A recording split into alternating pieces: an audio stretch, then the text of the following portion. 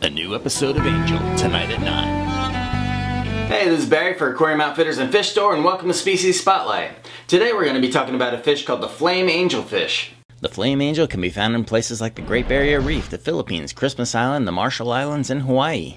The flame angel is probably my favorite type of dwarf angelfish. It's got an amazing color and it really livens up the aquarium. Their colorations can vary a little bit by their origin. They like to be in a tank with plenty of swimming space, a lot of live rock to graze on, and places to hide. They're often kept in reefs, but you want to keep an eye on them. Every so often you might get one that nips at coral a little bit. It is a semi-aggressive fish, so if you plan to keep it with more peaceful tank mates, you should add it last so there's less chance that it will be territorial and bully new fish.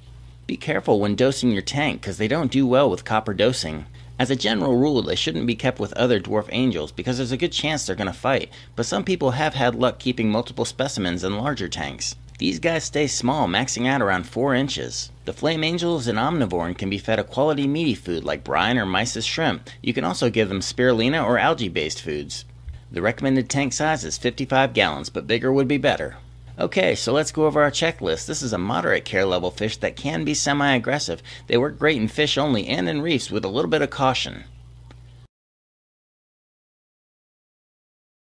So what's your favorite dwarf angelfish? Comment below. And as always, thanks for watching. We'll see you next time.